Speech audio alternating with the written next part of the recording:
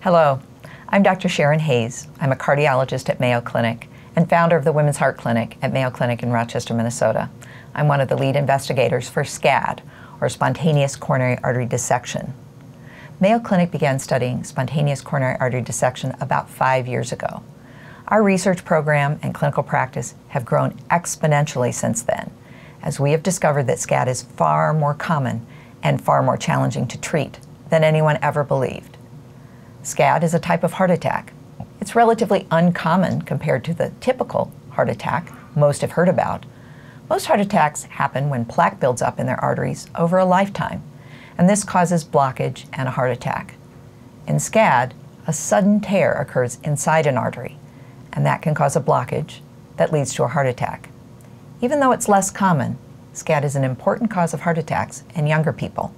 Making a proper diagnosis is critical because the treatments and outcomes for SCAD need to be different from heart attacks due to plaque or atherosclerosis.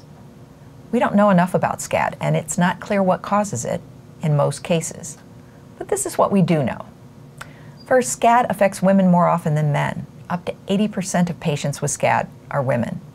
The average age of SCAD is 42, but I have patients in my practice as young as 19 and a few in their early 70s. SCAD patients are typically otherwise healthy with few disease risk factors. They eat well, exercise, don't smoke. And about 20% of women SCAD sufferers have recently given birth. Mayo Clinic today is the leader in treating SCAD patients because two women who experienced SCAD approached me at an educational conference for women with heart disease about 5 years ago, and they asked if Mayo was studying SCAD. At the time, we were not. They challenged me to do more, and their passion and commitment inspired me and our growing clinical and research team to take action. As a direct result of that encounter, we now have a team of physicians, scientists, and trainees working on SCAD research. We've created 2 SCAD patient registries. One builds a database of patients with SCAD, and the other feeds a biobank of blood samples from SCAD survivors and their parents to see if genetic factors play a role in SCAD. We have collected more than 500 DNA samples. Analysis of the information we have collected has already changed the way we take care of and evaluate SCAD patients. Our team is working hard and fast, but we have high goals, and it seems the pace is never fast enough. But one thing is for certain. Our team is convinced that we will find answers to the many remaining questions about this uncommon but not rare condition. Our SCAD work began because I was inspired and compelled by 2 SCAD survivors.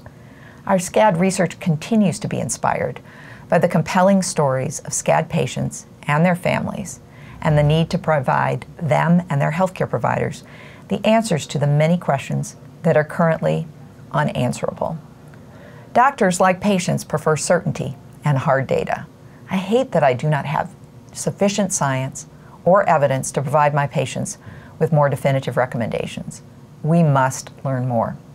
There are still too many unknowns related to a SCAD diagnosis. Why does it happen? Will it happen again? What's my risk? And it's only through research that we'll gain the knowledge we need to care for patients with SCAD. Although our team's previously published work has been practice-changing, there is still so much more we need to learn. Our research participants come from all over the United States and from dozens of countries around the world. We have the world's largest SCAD database and much to learn from. We invite you to join the Mayo Clinic SCAD Research Program team and our participants as we continue our efforts to raise awareness of this potentially fatal condition, to advance our understanding of the underlying causes and risks, and to develop solutions for our SCAD patients.